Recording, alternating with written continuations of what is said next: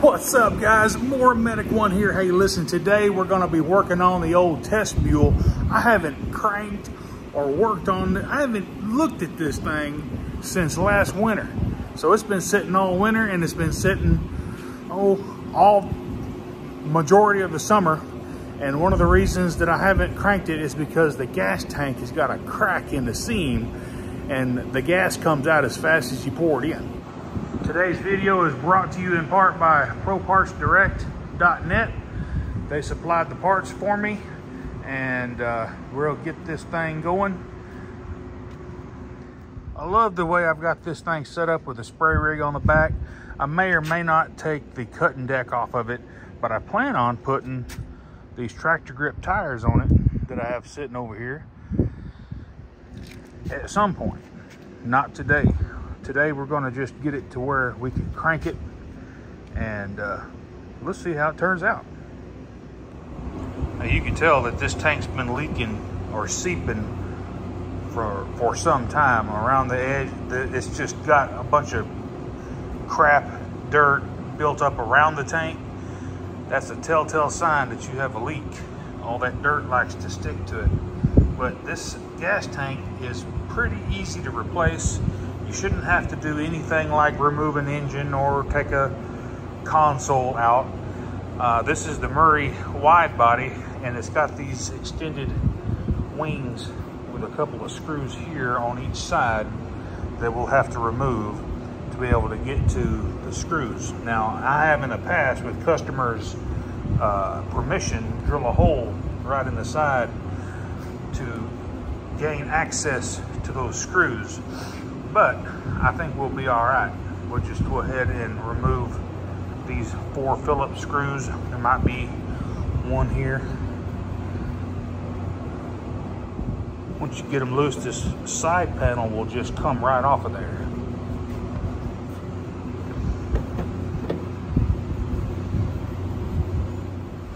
Now once you get your side panels off, it's pretty straightforward. You just got a couple of screws.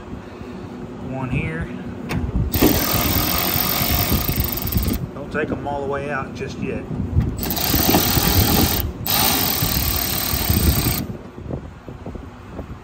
You can see the frame is notched right there to help you get it started.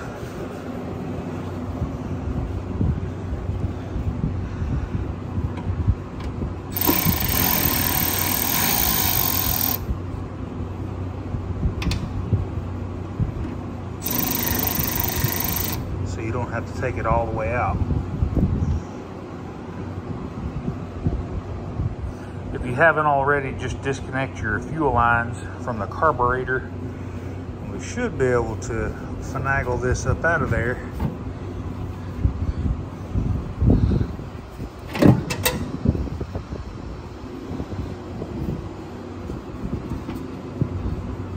Pretty easy. Just like that right there.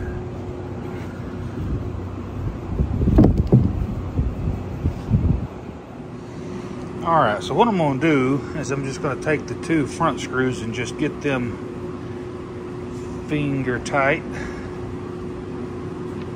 And remember, this is those Plastite screws, and you don't wanna over tighten these because you just kill the gas tank if you did.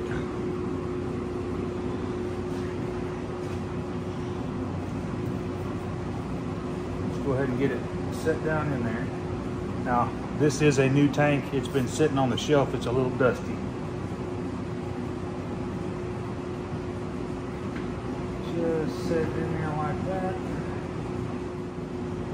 Now you can just take the gas tank, use the screws as a pivot point.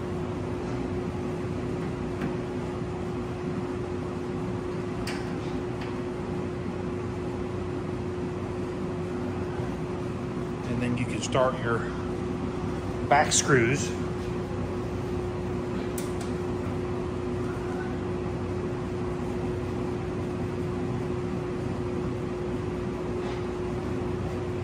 I highly suggest installing these screws by hand. You can run them up with electric tools, just be super careful.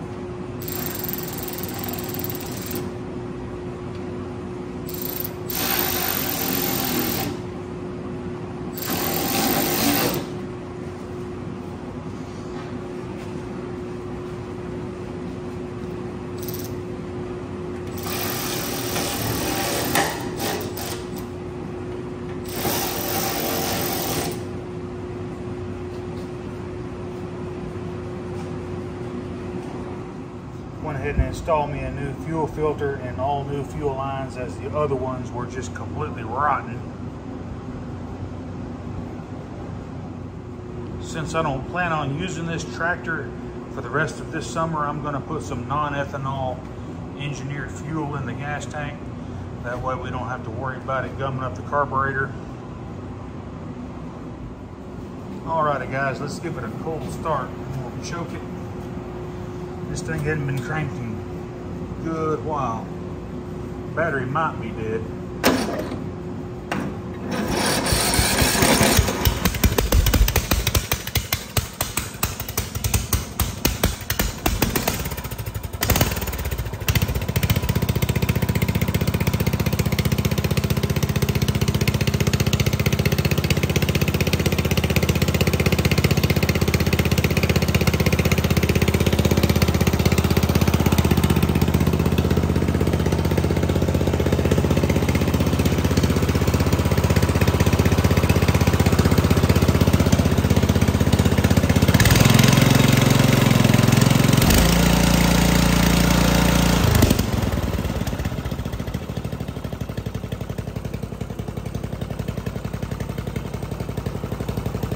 Good idle, good wide open throttle. She smokes a little bit. She's over 20 years old. This is the engine whenever it cools off a little bit and I have some more time to get out here without it being a million degrees. We're gonna tear this engine down and we're gonna freshen this up. I've got all the parts. I've got the piston rings, all the gaskets. I've got a ball hone that we're gonna use to clean up the cylinder, everything. I've got, I'll show you how to cut the seats in the head, how to lap the valves. Basically, just do a refresh. We're not gonna rebuild it because we don't have, you know, we're not gonna go all the way per the book specs on everything. The crank pin could be worn out a little bit, but the engine don't knock. So I'm just, you know, it's just a good candidate for some good video content for you guys.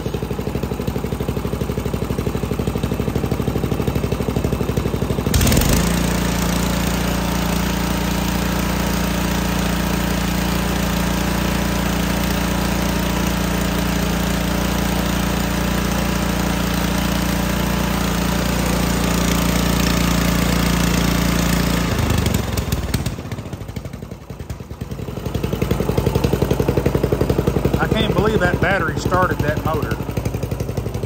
I don't remember what kind of battery it was.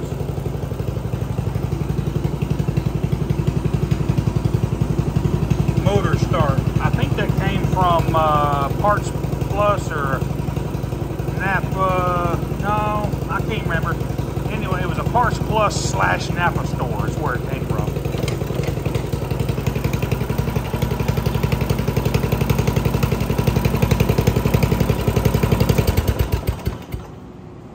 Alrighty guys, hey, we got that gas tank installed on the old Murray Goat, and I tell you what, I'm looking forward, got dirty. I'm looking forward to doing this video. I just need it to cool off a little bit. I've got to do some work to the shop truck back here in the back. You can barely see it right there. I've got some brakes grinding on it. It's not metal to metal. I think I got a wheel bearing going out. I may pull it in here next and may shoot a video on that or not, I don't know. But hey, if this content helped you out, give me a thumbs up and smash that subscribe button. And while you're there doing that, go ahead and click that bell so that you get all of my new videos. You'll have a good rest of your week. More Medic 1. Oh yeah, one last thing. If you don't want your knees to be blasted by hot air from the engine, you better put these side covers back on.